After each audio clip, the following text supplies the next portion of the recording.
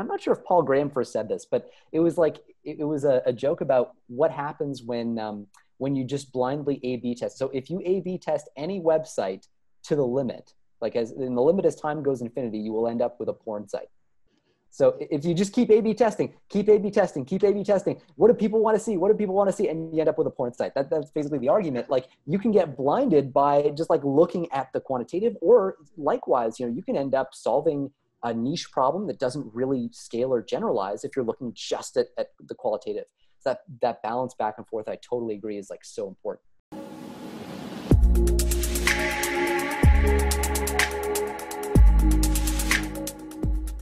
Hello everyone, Ken here, back with another incredible interview for you. Today I had the pleasure of speaking with Jeremie Harris. Now, Jeremie is the co-founder of Sharpest Minds, which is a data science, machine learning, and analytics mentorship program that's free until you get a job. Sharpest Minds is a Y Combinator-backed startup, which is a pretty big deal in the startup community.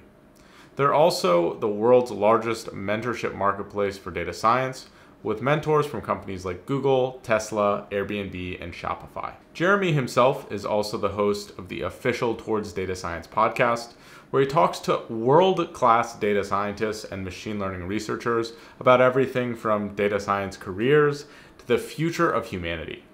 I was actually on his podcast a few weeks ago, so definitely check that out after you watch this video. It's linked below. Jeremie has an incredibly unique perspective on the data science job market from his work at Sharpest Minds. In this interview, we discuss some of the metrics associated with the data science interview process, some of the parallels between entrepreneurship and data science, and we take a deep dive into his incredible journey. Now, on to the interview. So thank you for agreeing to chat with me, Jeremie. I think that you have some incredible experience and awesome background, especially in the startup space, that I haven't had exposure to with any of the guests that I've brought in so far. So I think a lot of the people who tune into this will get a tremendous value, one, about what entrepreneurship in data science is like, two, about what the job market in data science is like, because your company is, Sharpest Minds, is focused on that. And yep. Three, just you have really interesting perspective on life. We've had quite a few conversations so far. So I'm sure some of that will bleed into our conversation here. So the first thing I would like from you is just a little bit more of an introduction beyond what I've previously mentioned. And also, I usually like to start with people talking about how they first got interested in the data science domain. Okay. Yeah, no, great. Happy to do it. And I'm really thrilled to do this, by the way. So at Sharpest Minds, we've been fans of your channel and we noticed it, I think, a couple months ago, and then we've been watching a lot of videos ever since, recommending them to people. So I think it's just great content. In terms of my own background. So I started off, I was a physicist back in the day in undergrad. I did physics in my master's, and then I did 2.5 years of physics PhD, and then I dropped out. And I dropped out to go into startups with my brother. We basically built this like deep learning startup to recommend restaurants to people, which is like, I mean, don't do it. It's a terrible idea, but it's in a funny way. I mean, it taught us a lot about, well, the technology, and also what it means to build companies, and what it means to build companies around solutions rather than building companies around problems. And it turns out you wanted to actually build companies around problems, not companies around solutions. So that was a big lesson for us there. And anyway, through the course of that, we encountered a whole bunch of other startups. And one big through line that we discovered at the time, it was 2016, people were having a really hard time recruiting data scientists. And so it occurred to us that we probably could get involved in that ecosystem, just because we knew so many people, friends who were in grad school, for example, physicists, mathematicians, that sort of thing. And that became our focus for a couple of years until we went through Y Combinator in winter 2018. And finally, we ended up with this income share agreement marketplace, which is what Sharpest Minds has become through the course of all this kind of recruitment work. Basically, what we were originally doing was matching candidates with companies. So we're basically like a recruiter.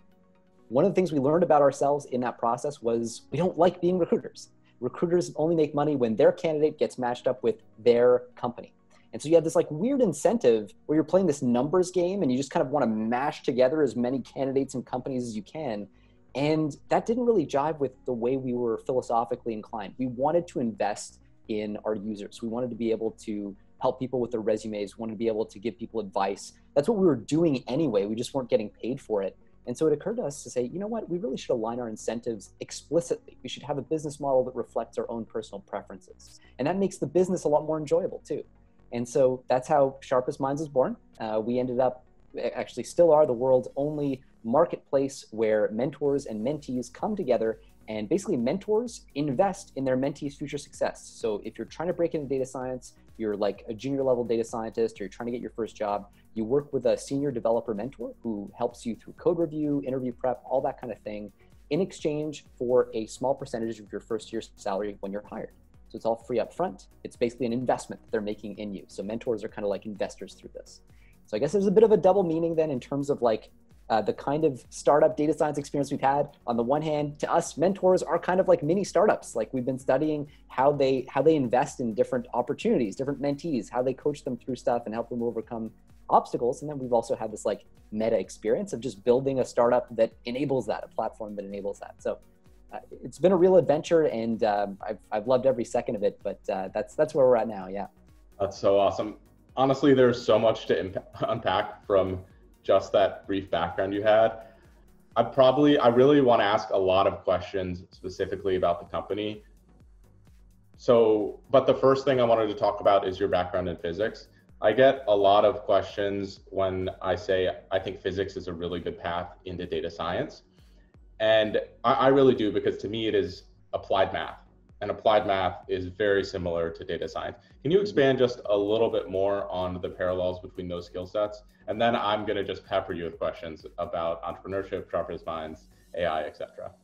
No, absolutely. Happy to do it. I think there are so many different parallels. Almost everything maps onto data science in some way. I think so physicists have a particular angle of approach to data science that I agree, I think it's pretty straightforward. You can draw a straight line from physics to data science in ways that maybe you can't quite on, like a history degree or something else.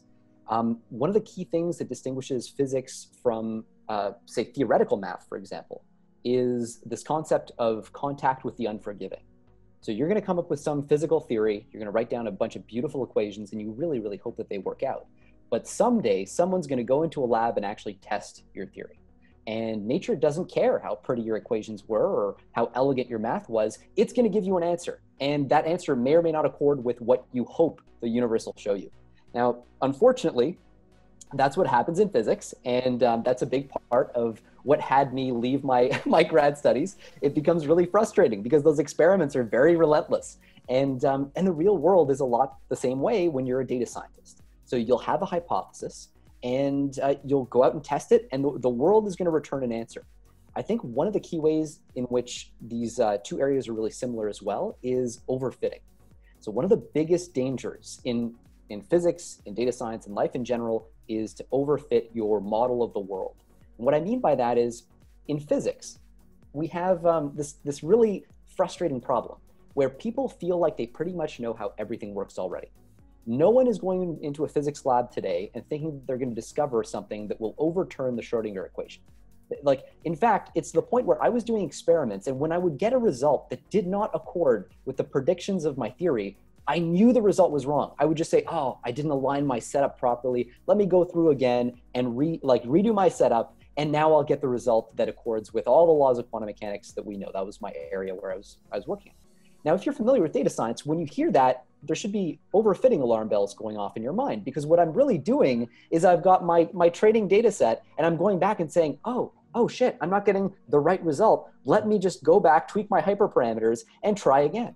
And so you end up with this pathological cycle where you've got physicists running around redoing their experiments every time they don't give a result that's consistent with established orthodox theory. So that's one sense in which you really got to watch out for that. In data science, sort of the same thing at a meta level. You've got hypotheses about your data. Sometimes our egos or pressures from our companies force us to try to prove out theories that may not actually be true. So you always have to kind of check in with yourself to see, am I looking for data that's going to, basically just doing confirmation bias here? Am I just looking for data that's going to validate what I already believe? Or am I genuinely open to all the possibilities? And so I think there's a lot of overlap philosophically, almost metaphysically between the two fields. I think physics is really helpful for that. I think it comes with its own baggage. And the baggage that physics comes with is what at Sharpest Minds we lovingly refer to as cocky physicist syndrome.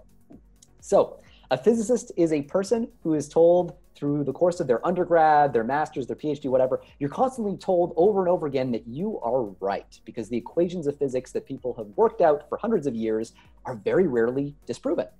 And so you get used to modeling the world better than all the muggles around you who don't know all these beautiful equations.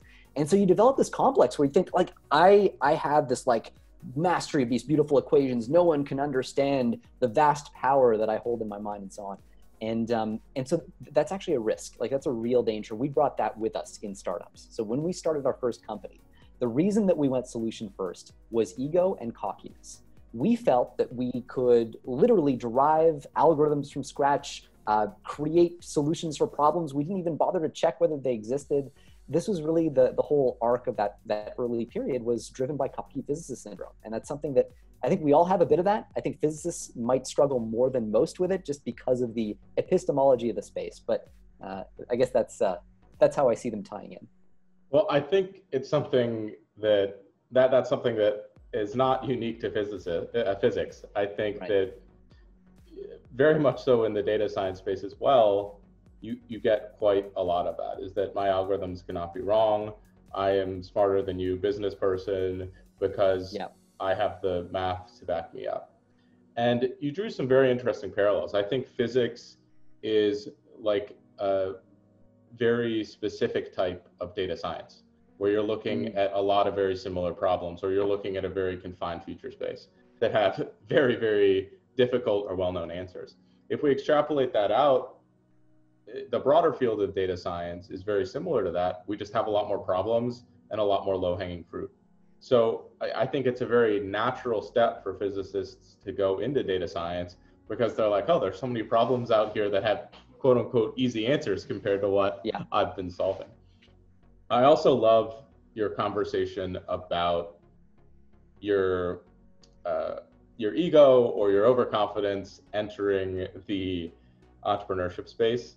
I think that, to me, that's obviously something that I've experienced. It's kind of the opposite of what a lot of people face with data science. They have imposter syndrome, which is generally the opposite side of that coin.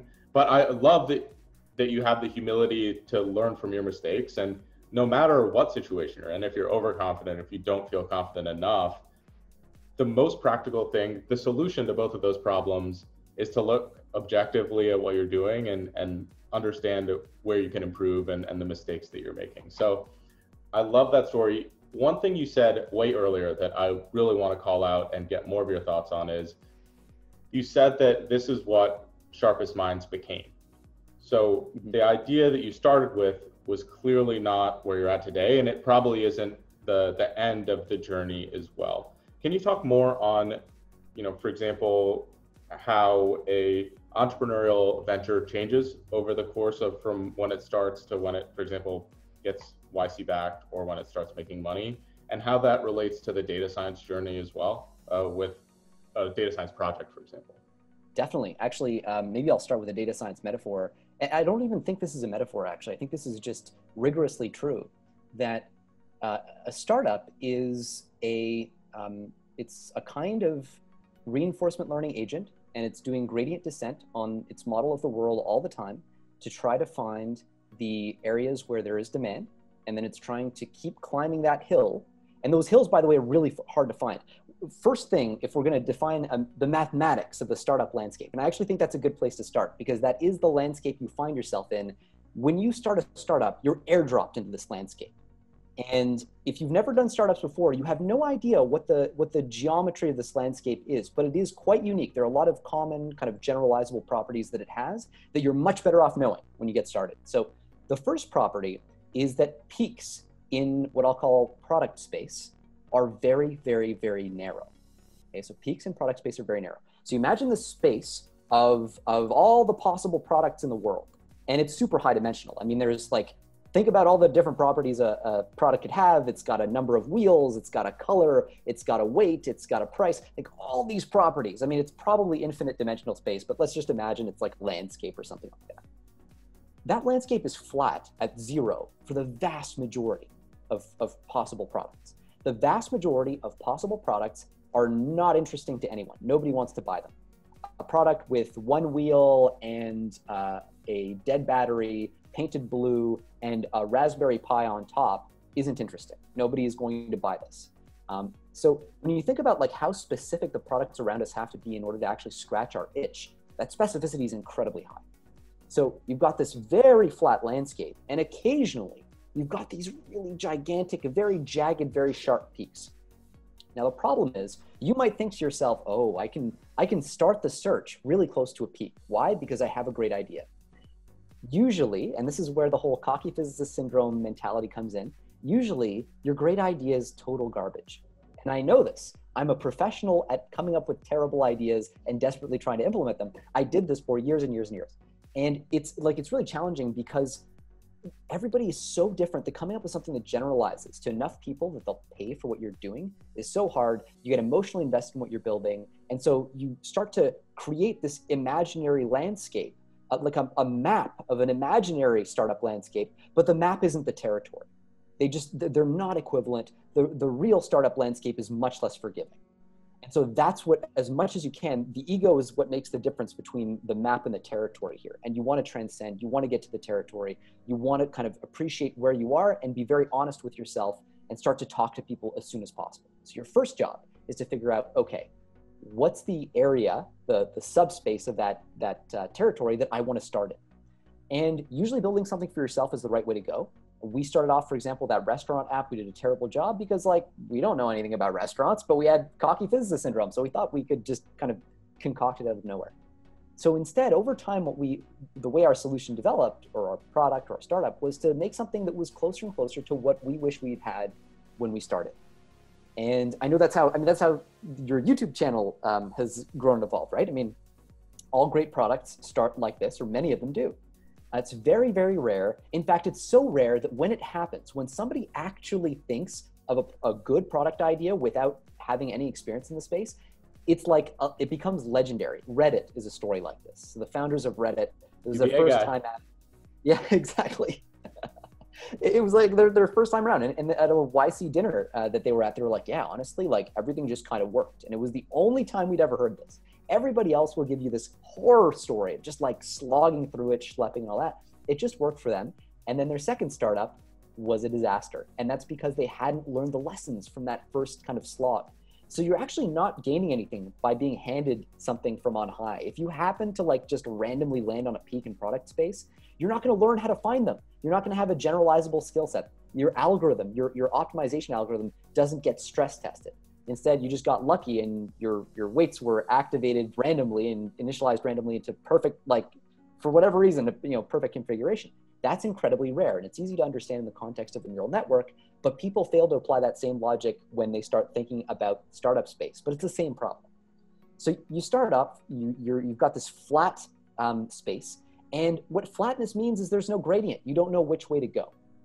If you talk to one of your users, for example, the few people who will actually give you the time of day, they'll give you all kinds of weird contradictory advice about where they want your product to go. They'll tell you, oh, well, you should turn this into a dating app for college freshmen, or, oh, you should turn this into like a dating app for like older people, or like, and you'll get all these conflicting stories, and there's enough feedback that you think that people want what you're doing, but they want something that they imagine you're building, and that you're just never going to be able to satisfy all those needs. And that's what that flatness does. It gives you a gradient that's very ambiguous. And it's only once you start talking to people about their problems, not the solutions that they want, but their actual problems, that you start mapping out that territory. And as you map it more and more, eventually you start to be able to notice, oh, I think there's a hill. And you kind of find yourself closer to the hill. And once you get there, the way you know you're onto something is people's feedback starts to get really specific. So they won't be telling you like, oh, it would be great if you could just like add a giant feature that is a different product. They'll tell you like, oh, could you move this button here? Could you do this or that? They're getting more invested in the product. They're volunteering the advice themselves. Eventually, it really starts to give you an unambiguous direction. And that's just like a machine learning model that's latched onto a gradient. Follow that, and ultimately growth follows. So I guess that's the mapping. I think the main lesson here is the schlepping that involves talking to users. Without that, you have no gradient. I love your focus on the problem here. That's something that you're 100% right. It cuts through so much of the ambiguity. When we're thinking about starting a data science project or starting to learn data science, so many people don't know where to start. And they're like, what should I learn? All of the skills that are out there, Python, all the statistics, all the different packages, all of these things, or R, whatever language you want to use, there's such a large feature space. And at the start, that's all very flat. If you start with a problem and you say, hey, this is an area where I want to solve, the number of things that you need to solve that problem becomes very finite. I know I need some programming. I know for this problem, I probably need linear regression or something very basic. And it's a lot clearer about what you need to do or what's actionable for the solution that you're trying to come to. So I love that there's a very clear parallel there. I also think that there's so many parallels with entrepreneurship and data science as well. That's one of the things that really drew me to the field. Is I've always kind of seen myself like an entrepreneur. I've never said it was a successful entrepreneur, but but to me that the whole idea of creating a project and having a hypothesis where you're coming in, oh, I have this great idea, but being open to the fact that your idea could be wrong and needs to move is something that I think is so important. You can't over-engineer solutions. You have to go in and say, oh, the data is telling me something different. The data is telling me that the solutions may be more over here than over here, and I should drive my analysis towards that. I mean, I've gone into so many problems where I thought a solution was going to turn out one way, and it's way more interesting how it actually turns out. Yeah, and I do think one big part, it's interesting, as you mentioned that, I think one of the biggest points of overlap there for data scientists, like the best data scientists get their hands dirty. I think we as humans, we love to think that there's going to be a moment in life where we're going to reach an ivory tower. We won't have to worry about the plebs. We're not going to have to go out and schlep and talk to a bunch of people. But if you're a data scientist investigating a problem, very often the answer, part of the answer is going to involve reaching out to the users and asking them, hey, how's your experience around this feature been? Like, if you notice a lot of people are if you're Netflix and people are leaving for Disney Plus, you probably want to talk to users. You don't just want to look at this data layer and just focus on that as if your users are these abstractions you don't have to worry about. There's a kind of qualitative richness and depth that comes from actually going through that schlep. And that's exactly what why Combinator drilled into us from day one. It's talk to your users. The number of times that we'd go to a YC partner and be like, hey, we're really we're struggling here. Their answer 70% of the time was just some variation on go out there, find the people who are leaving your product and talk to them, ask them the question.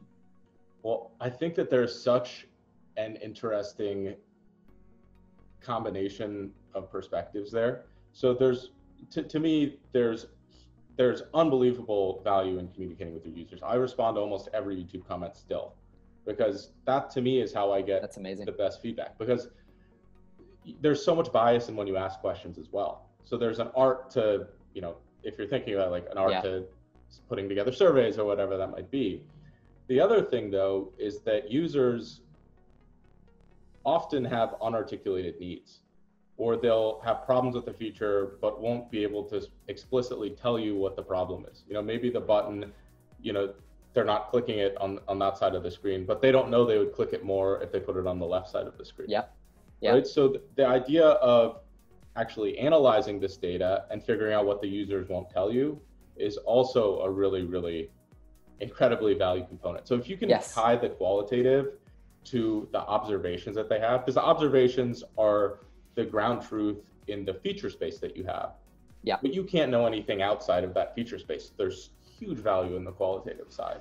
And again, a parallel to data science is when you're working on any business project, the subject area expertise is unbelievably valuable.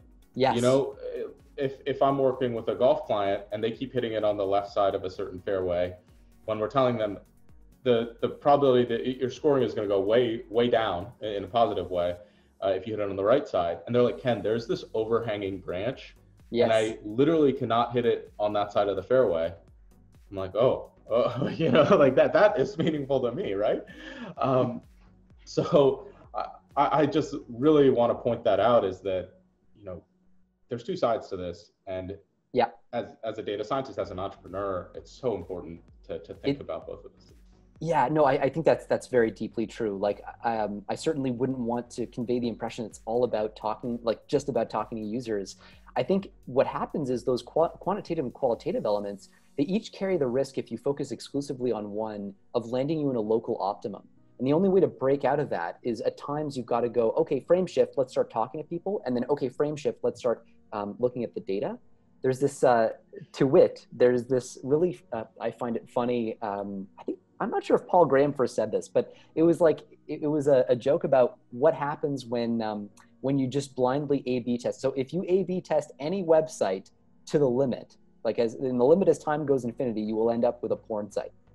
So if you just keep A/B testing, keep A/B testing, keep A/B testing, what do people want to see? What do people want to see? And you end up with a porn site. That's basically the argument. Like, you can get blinded by just like looking at the quantitative, or likewise, you can end up solving a niche problem that doesn't really scale or generalize if you're looking just at the qualitative. So that balance back and forth, I totally agree, is like so important. Awesome. Well, so there's something that I find very interesting about your story. I doubt you've been asked about this before, but you see quite a few successful entrepreneurs who have siblings. I think the most prominent example is Elon Musk, where him and his brother have gone into business, quite a few successful businesses together. I look at you guys in the exact same light, so I'm expecting big things. Of course. You're gonna take on some of the other planets when Mars is colonized, I'm sure. Yeah, that's right. But occupy Venus. I would love to hear more about how going into business with your brother, or going into business with someone who you view as having a partner in business, or having a partner in any of these things, can create value. And if that bled into the idea of Sharpest Minds at all because of the mentorship. I think that, regardless of if you have a mentorship relationship with your brother or not, I mean, that can always be a little bit weird, but the idea that you have someone to work with, or someone to improve your skills with, is fascinating to me. And the idea that you can also push each other towards success, like I believe you have, is also an incredibly interesting concept to me as an only child. Oh, I see. Okay, yeah. No, I think that's a great question. I think as well, I should be wary of the fact that my answer probably won't generalize all that well. So I've always had a close relationship with my brother. I know not everyone has a close relationship with their siblings, and often that can be as well just because of an age difference. We had a 2 to 3 year age difference, almost 3 years. And for that reason, it's not so far that you're completely out of touch with each other. I think we've always, I think it's fair to say we've been neuroatypical our whole lives. And so sort of encountered barriers in the world that were maybe not analogous to each other, but that at least gave us an appreciation for what the other person was going through. So you kind of recognize, like, okay, I'll struggle in this kind of social situation, and because I just don't get this aspect of people, and like that's just a place where my brain breaks. And then his would likewise, and sort of a bit of a source of bonding there. I think though, one of the key things, if you do have a close relationship with a sibling, going into business together, the only reason that a startup will fail is if you give up on it. It's very hard to give up on your sibling. And so in a way, like, so we can absolutely like go at it. And in the early days, in 2015, 2016, when we started, we would go at it. Like we would, like, there were times where it wasn't pretty and it wasn't professional. And that's just kind of part of the growth experience. You sort of like learn what part of it is your ego, and it makes the ego parts much more intense too. Because like any sibling dynamic, right, there's it wasn't too bad for us, but there's a subtext of competition. There's a lot of like your deepest fears are to some degree and hopes wrapped up in this individual because you were raised with them. So everything feels that much more existential all the time. But if you can get through that, you're left with a relationship that you absolutely can't sacrifice. I mean, you can't. Yeah, I can't walk out on my brother. That's not going to happen. Well, that to me is really a very interesting concept of this, related to how if you keep working, it's really, really difficult to fail. But I've had quite a few business partners in the past, and a lot of the time you can't really. It's really difficult, especially personally, for me to criticize someone or to say, "Hey, we need to get this in gear," or "Hey, to do those things." Yeah. And frankly, you can do that to your family member. They're still going to be your family at the end of the day. Um, in most cases, a lot of business partners are like, "Look, I'm going to walk away from this." Or like, I'm losing interest in this, or whatever that might be. And I think that additional layer of connectedness can really aid in that longevity, because you still have this bedrock of family to lay on. Yes. Yeah. But I do think, I mean, I count myself as maybe the luckiest entrepreneur in the world because of the people we ended up encountering as we went through this process. It started with me and my brother, and we brought on very early on a guy called Russell, who is now our CTO. I mean, basically he's another co-founder. He's been with us through thick and thin, through YC, through everything. He dropped out of his PhD actually to join us. We were just like, hey man, we have no idea what we're doing. You have no idea what you're doing. Let's have no idea what we're doing together. So that was basically it.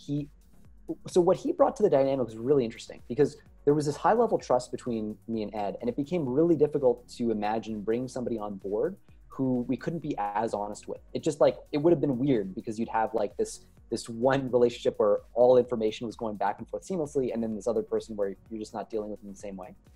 And Russell was a really powerful influence in terms of getting us to deal with each other more professionally, in terms of getting us to understand outside opinion as well, because one of the pitfalls of two brothers is same models of the world, right? That's right. Like if you're thinking of it in terms of random forests, like your estimators are highly correlated at that point, and that comes with a lot of error. So you're not benefiting from the ensemble averaging.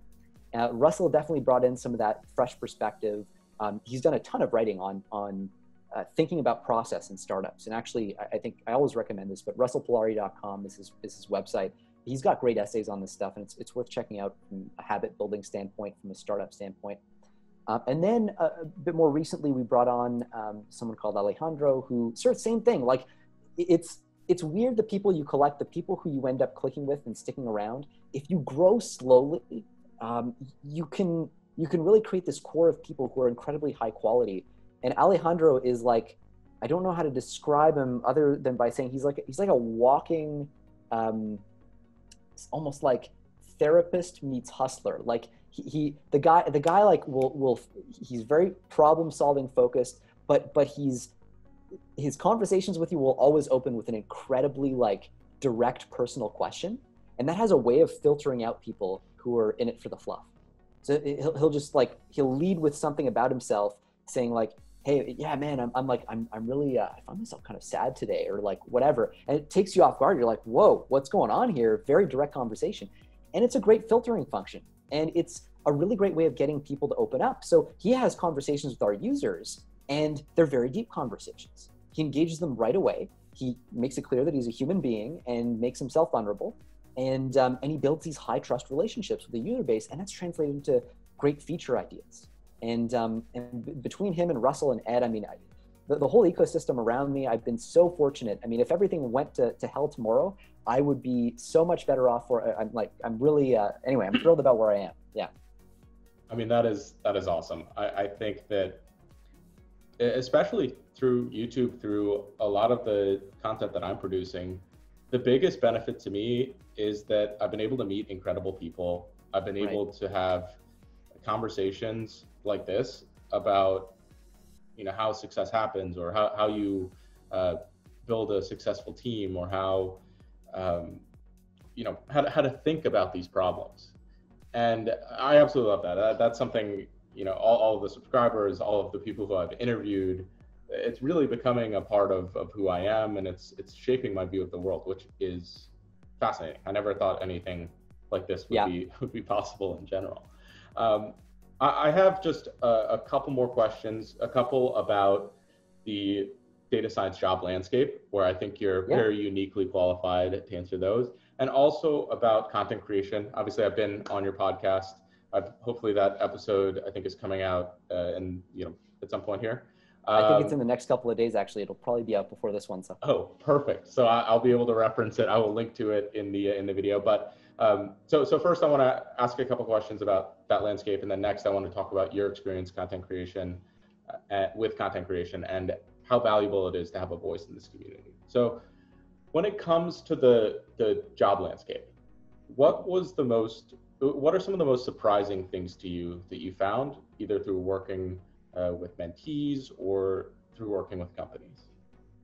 Yeah, I think this is a great question. And I think the things that are surprising are the disconnect between people's expectations of what they'll face when they go into the space and in the reality.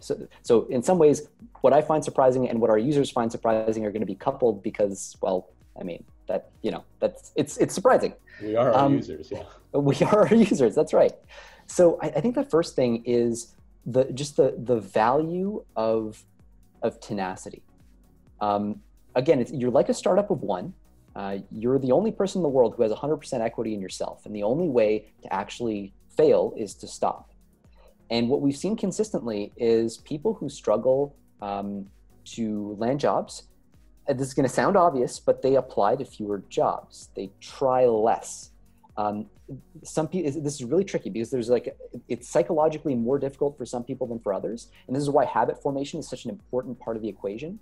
But at the end of the day, you want to actually try to calibrate your expectations before you decide to go into data science. It's a tough slog. It's difficult to get the attention of companies, especially in this environment, in this economy.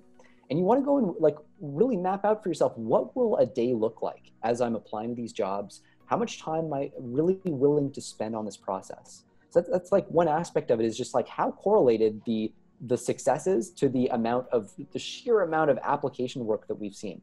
So some of the data we've seen, about 1% to 2% on average of job board applications actually converted to interviews. So if you go through Indeed or Monster.com and you apply to 50 to 100 applications, expect one interview. That data point really shocked us. It's part of the reason why we now recommend against job boards. We've been doing a lot of A/B testing. In line there. Yeah. Oh yeah. Well, it's borne out in the numbers too. If you, job boards are really quick. You can apply very fast. Anytime you find that that's the case, you should be asking yourself questions about where's the market equilibrium here. If it's very, very easy to apply for a job, then everyone's applying for that job. There's no free lunch. So your competition just grew. So if you want to increase your odds of receiving a response per application, you need to pick a more annoying route. You need to get in touch with people directly, send thoughtful messages, engage with people, and you can do that over LinkedIn by DM, or you could do it through cold email. That's sort of where we focused our attention. So all our A/B tests have been oriented in that direction. And we see more than an order of magnitude improvement in terms of the response rates when you move from a job board to an Indeed or to a LinkedIn or a cold email strategy. And a lot of that is... For the uninformed, order of magnitude is usually by 10x, correct? 10x, yeah, that's right. Yeah, so what we see typically is anywhere from 10 to 20. Actually, pre-COVID, we were seeing 20 to 30% response rates on using our cold email templates. We've been A/B testing those and optimizing them a lot, actually. But in general, I mean, what we've learned is the optimization gets you a 50% boost max. You're going to do way better, optimization or not, sending emails that are customized and personalized. Just because job boards are so saturated, and there's no leverage there. It's a black hole, really. Yeah. Well, I mean, I think people also, I'm sure that warm emails or slightly warm emails do even better than the cold emails, right? Right, totally. And people don't realize how big their network actually is. Mm-hmm. The thing for me is, if you've gone to college even, everyone who also went to that college is no longer a cold email. Right? You have at least some area to connect on them with. And that can be, again, a couple percentage or even double your chance that you get a response in general. So to me, I love those numbers because that's what I've been, virtually what I've been preaching for quite some time. And that gives some quantitative backing to it. I didn't feel like I was a fraud in saying those things because I know them to be true from other industries. Oh, for sure, yeah. It's incredible to have that information there as well. Can you go into just a little bit of detail on what the optimizations are finding there? Is it, is it important to, for example, like thank the person, or, what content for anyone watching when you're sending out an email can be helpful to them? Yeah, great question. Actually, this is like some of the biggest headaches we've had have been on this kind of question. So I guess a couple of quick thoughts. First off, the politenesses, the sort of greeting, hey, dear so-and-so, thanks, bye, or best, or whatever, none of that really matters. It's all just noise in the system. The main thing you want to think about is what is the first piece of content that you're going to share with that person that's going to register on the radar. And here, one of, I think, the biggest mistakes people will tend to make is to give the recipient homework. So if I'm applying to work, Ken, with you, I'm like, hey, Ken, how's it going? And the first thing that I send is like, hey, I just finished up this project. Here's a link to a Jupyter notebook or a bunch of code on GitHub. Please check it out. Like, you have a life, you have things you want to be doing other than this. And everybody else does. Hiring managers do too. They're people as well. So failing to recognize the humanity of the person you're sending this to, if it's not a message you would be excited to get, like, you have no reason to expect another person to be excited about receiving that message. And so as a result, you do want to share content. There's no question, but you want to make that content digestible. So how do you make that content digestible? Well, you can be Ken G, you can make your own YouTube channel, it's wildly successful, or you can write blog posts. That's another angle, lots of nice visualizations and so on. But one of the best ways to do this is actually to build live apps. So for example, if you want to make, I don't know, let's say like a predictor to, okay, I'll just say it's the first thought that came to mind. It's kind of grim, but like a life expectancy predictor. Somebody enters their demographic information. It's like, hey, you're going to die on this date. Turn it into a toy. Make it into an app, and then that way you're sending them a toy to play with. Their curiosity will be piqued, and rather than saying like, hey, want to read 500 lines of code, you're saying, hey, want to find out like when you're going to die, or whatever it is. So that's really number one. You can if you don't respond to this email, it's going to tell you tomorrow. Yeah, that's right. The counter is going to go down. Yeah. So you can always link to like your GitHub repo or whatever else from that live app as well. And if they're interested, they'll check it out. But it's about a seduction. You're going on a first date here. You're not like, don't ask them to marry you right away. You just introduce yourself and your catastrophic failures as a human being one at a time. Like, I didn't tell my girlfriend that I was a terrible person when I first met her. She had to find that out. That was the cost of going to dinner with me. So it's the same thing. That makes you more endearing now. So exactly. at least I have a sense of humor about my failings. Well, I used to get a ton of emails about mentorship. Will you be my mentor? Will you do these things? And mentorship is legitimately a relationship. Mm-hmm. And to just go in and ask someone that, it's like asking someone in the first 5 minutes of them on a date if they want to sleep with you, right? It's just like, that's a lot. And most people are going to say no and completely balk at it. And so, I think you're 100% right. It's like, hey, at least give them some time, and some reasons why you might be a viable candidate that they, again, won't balk from. One of the biggest things I stress is to show rather than to tell. Yeah. On the resume, on any of these things, you want to show that you have certain capabilities. And projects, or having a toy or a web app, is the epitome of showing, right? I would so much rather play around with a web app than go through someone's Jupyter notebook. That to me is like, let's see this in action. Another thing that I would be interested in you guys A/B testing is, I think you can embed GIFs in LinkedIn. And so you just make a little GIF of your project of like, hey, there's the difference between this and this, or, it takes 15 seconds, but it's already embedded there. I can see the message. That to me is like, okay, this is creative. They clearly know how to communicate their findings as well. So getting creative with these things. If I see something that I have never seen before in a message, I respond to a lot of messages anyway, just because, I enjoy that for the most part, unless they're like really long, really big. But, those are things that people don't really consider. Yeah, and I do think there's like a related notion too, that we kind of have this implicit contract as human beings where if I send you a message that clearly has required none of my time was consumed in writing it, then like you're going to go, well, screw you, I'm not responding to this. Yes. And so people, I think, get into this mindset of like just spamming on LinkedIn, playing this numbers game. What we've actually found is there's a disproportionate leverage in saying like, okay, I'm going to investigate this person. I'm going to do some real creeping. I'm going to look up their company. I'm going to look up what their degree programs and find all the commonalities. You alluded to like broadening your network and saying, oh, if they went to the same school, then they're part of your network. Well, there are a lot of other axes that works along too. Like, did they, in my case, were they a physicist before? Did they have some startup experience and so on? Like, all these things are little threads you can tug on to make it clear that you're not just spamming a whole bunch of people. They're the special person to you, and that's really important. Well, that's interesting. Is in theory, you can create a warm connection even if you don't know them, right? You can create this warm connection by doing your homework. So if someone reaches out to me and they say, hey, Ken, I've watched this video of yours, this video of yours, and this video of yours, I learned these things from it. Hopefully it wouldn't be that long of an email, but they've done their homework on me enough to know how to ask an intelligent question. Yeah. And a lot of people who are in this space have done projects, they have shared their work, they've done speaking engagements, whatever that might be. Asking a very specific question related to something that they've done can be a great way to start a conversation, and that endears you to them because they realize that you've followed along with them, that you've invested your time in them in a certain way, whether it's watching a video, reading through a project, whatever that might be.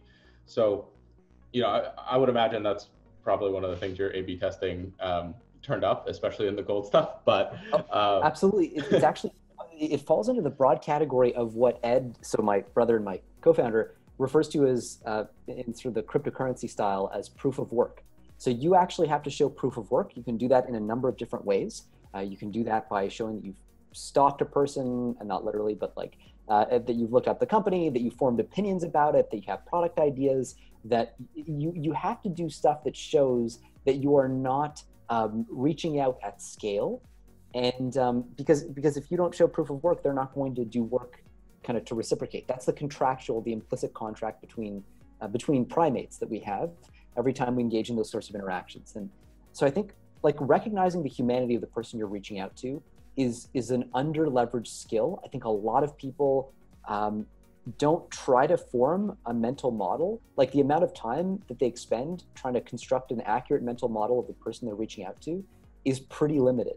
And there's a lot of leverage there. Like you can really go far if you invest that time. Well, speaking of investing time in humanity, understanding people, you have quite a successful podcast, again, that I was fortunate enough to be on. And I would love to hear about your experience with that, how you got started, why you decided to go the storytelling route, which is obviously the route that I love as well. Yeah. Let's just start there, and I'm sure I'll have a couple of follow-up questions.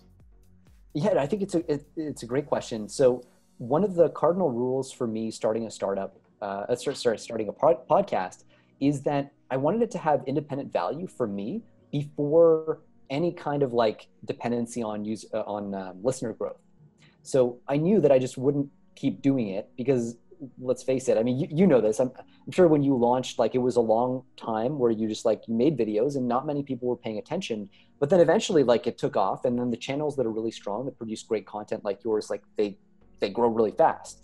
But it's a slog at first. And if you don't love what you're doing, if you're not getting genuine value out of doing it at the gate, you're not going to continue. And so the first version of it started off with me using it as an excuse to talk to people that I always wanted to talk to. So it was like, hey, I've got this podcast and it's got the Towards Data Science brand on it. And so come talk to me. And it gradually evolved into this thing. We started getting people reaching out. I'm sure you've had this now for years, but people started reaching out to us saying, hey, I want to be on your podcast. That was a big turning point. And so I think the first thing was I saw intrinsic value in it for myself personally to grow and learn, and the rest sort of followed after that. I absolutely love that. I think there's two huge other takeaways. So the first is that you can create opportunities for networking for yourself, whether it's a podcast, whether it's a blog, whether it's any of these things. that is how you create these relationships that can lead to jobs or to other opportunities, whatever that might be. I'm a big believer in, I wouldn't necessarily call it the law of attraction, but you build enough of a brand, you build a reason for other people to communicate with you. And at a certain critical mass, the opportunities come to you rather than you having to go out to search for them. And I'm sure that that is very much the case at this point in your career. The other thing is that the idea of creating content for yourself. I think that if I look at the videos I've made, they're the videos I wish I would have had when I was starting. But there's a whole nother angle to take, is that if you document a process, you don't have to be an expert in something. If you document your process, one, that's beautiful content, but you also have a log of how far you've come. That's one of the things that I'm really happy about with this 66 days of data thing that I've started, is that people can track their improvement over these 66 days. They can see all of the things they've learned if they look back at the tweets that they've written or any of these things. And we get really disappointed with our growth on a day-to-day basis. But if we look at our growth over a month or a year or 2 years, it is unbelievable how far we can come. So I think that the whole idea of creating something for yourself and leaving a legacy for yourself to look back on, it can serve multiple purposes. It can become a line of business. It can become something that thousands of people listen to, or hundreds of thousands or millions of people listen to, and create value for them. So I love that whole concept, and I cannot stress how important your realization or recognition of that is. The other thing I wanted to ask you about the podcast, or about having a voice, is how important is it to have some platform to speak or share your opinions in the data science community, whether it's related to a job or just in general? Yeah, I think that's a great question. And I think I really like what you added there about just all the different ways that you can create a brand for yourself, all the different ways that you can network yourself. There's so many different answers. The space is so high dimensional that, like, very often we get stuck thinking along one particular mode. Like, this is how people get hired in the space, so that's what I'm going to do. And the problem with that kind of thinking is you end up competing with everybody else. And a wise man once said, competition is for losers. You really want to define a way of acting in the world such that you're not in direct competition with people. So anyway, was that wise man you or your brother? No, that was Peter. I think it was Peter Thiel, but but yeah. So I wish it was us though. So yeah, I mean, in terms of the importance of a platform, I think I'll sort of steal a thought from you. The first is, the platform is different from the audience. And I think people get kind of confused between those two things. They'll post something out and then they'll allow themselves to be externally defined. If a lot of people don't clap, don't upvote my thing, then I'll let it get to me, and like, I'm just gonna let this go. So no matter what you do in terms of platform, yes, you do need a platform. You do need to either write blog posts or have your voice out there, or videos out there, somehow to give people a sense. So the reason why that's so important, I'll just say to directly answer your question quickly, is you want people to feel like they know you when you walk into the job interview. A cold start happens on a lot of different levels. That you've got that initial cold start where you just like message someone on Tinder and say, hey, and the equivalent of doing that in data science is sending a cold email and being like, hey, here's my project, I'm interested. But then when you actually walk in the room the first time, if people are like Ken, if you go to apply to a job pretty well anywhere, they feel like they know me already. Yeah, they heard me talk. Exactly. They've even seen your facial expressions. They kind of know your demeanor and all that. Like, so I think video is pretty sweet, and I suspect under leveraged even at this point. But audio podcasts are nice too. You get the voice, but even just writing things out. The advantage there is you can put in figures, you can put in code, you can kind of interact the personality and the quantitative work together. I think one of the key things that people don't do enough when they write blog posts is insert their own personality. They feel like they need to enter this formal mode where they'll say things like, it's like how cops will speak when they're talking about an arrest. We reject the null hypothesis. Exactly. Scenario. Yeah. Exactly. Yeah. That's it. You do the equivalent of, like, at a press conference saying, like, a white male suspect was apprehended, and like nobody wants to read that blog post, man. Like, so, make it a little, if you're a humorous person, add some humor to it, add some levity, figure out ways to kind of make that post reflect who you are. And then when you walk in, they already kind of know you. It's a second date rather than the first date. And all the other candidates are going to be on their first date by and large. That already puts you far above everybody else. I like that analogy quite a bit. Before I open things up to anything you really want to talk about, which is what I do for every guest at the end, is I want to point out just the conversation. Oh my goodness, I lost my train of thought. Well, regardless. Okay, this is what it was. So the idea that you need to continue to create content, even if the engagement isn't good or whatever that might be, you're creating this content for yourself because yes, you like it, because it's enjoyable. If you're at the whim of everyone else, you will not have any longevity in this space, right? I make videos because they're topics that I'm interested in, and I think that they'll be valuable to others. There's some balance there, but I would 100% burn out if I had to make all of the videos that I thought everyone, that people explicitly want. I mean, yeah. I like making tutorial content, but it takes forever for me to do. I would burn out if I had to produce tutorial content every week. I know that, and I'm trying to find a balance of producing that that matches my, my level of upkeep and stick-to-itiveness in the field. So I would kind of warn everyone that if you're thinking about data science too, you have to like data science. You have to like the problems that you're solving in data science to stick to it and to learn it. And the same with the job process. You have to figure out how to make applying for jobs enjoyable to you. If you're going to go the traditional route, you're going to be applying to hundreds of jobs to get the interview opportunities that you want. So you better figure out a way to make that process enjoyable, or make it fun, or make the companies interesting. I would always write just the weirdest cover letters. I like that. But because I wrote one, it was for a position I was not qualified for. It was like a super head of data science at a pretty large company revolving around skiing. But I told a story of when I was a kid, the first time I went skiing at that mountain, what it made me feel like, and a lot of, it's like an artistic piece more than a cover letter.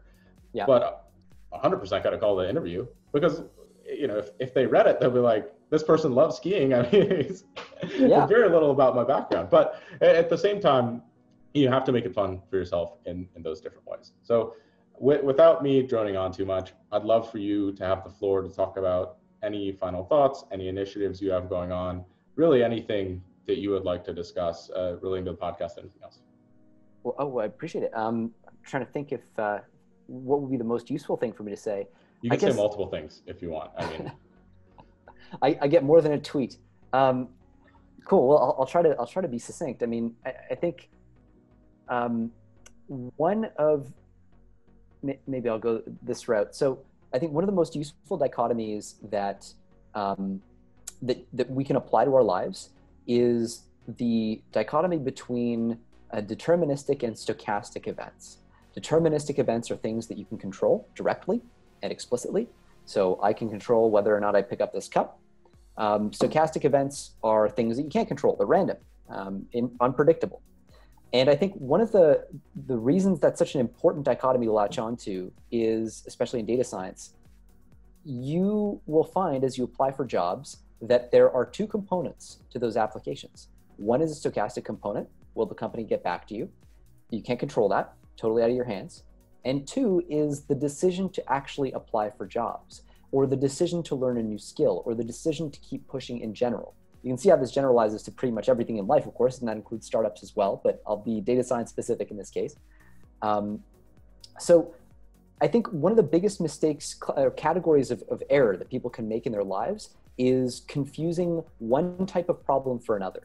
So if you don't hear back from a bunch of companies that you've applied to, it's very common for people to start blaming themselves and enter a downward spiral. You have to learn not to take ownership for stochastic processes, because that will kill you. You wouldn't blame yourself if you bought a lottery ticket and then you didn't win. So to the extent that there are things out of your control, genuinely out of your control, you can't really blame yourself for those response numbers. But you can blame yourself for not applying or for not learning a new skill or for not polishing your reach out messages, for not doing any of the many, many things that you can control. When in doubt, assume that you can control a thing and try to figure it out. Take an extreme ownership perspective, but watch that dance between the stochastic and deterministic elements in life, because it's so easy to get caught up in one or the other. We tend to apply stochastic thinking to our mistakes and deterministic thinking to when we get things right. So we love to take credit for the things we do right. We love to blame the randomness of the universe for when things don't go our way. I think the truth, depending on the personality, can be somewhere in between, but it's worth kind of making that explicit in your thinking and asking yourself, what part of this process, like map it out. If you're trying to do a thing, if you're trying to build a startup, for example, like map out all the things you have control over. You have control over what your team is. You have control over who you talk to. You can't control explicitly whether your product is going to work out the gate, but you can control how you iterate on it. And likewise in data science, when you're solving a problem, talking to your users, or building code, or looking at the quantitative side of things, I think kind of being explicit about that distinction is a really important ingredient in data science and in life. I love that. That's something that has legitimately changed my life. That concept. And I will also say that we talk a lot more about that concept in the podcast episode I did with you guys. So I'll definitely link that. Yes. Be sure to listen to that after you finish tuning in to this video here. So thank you again for coming in. It's always a pleasure to speak with you. And I'm sure quite a few people will be checking out the podcast because frankly, your voice sounds a lot better than mine does on audio, whatever it might be. I had the exact opposite thought. Maybe it's a podcaster thing. But again, thank you so much. And I'm looking forward to the next time that we do something like this. Yeah, same here. Yeah, we're going to have to talk again soon.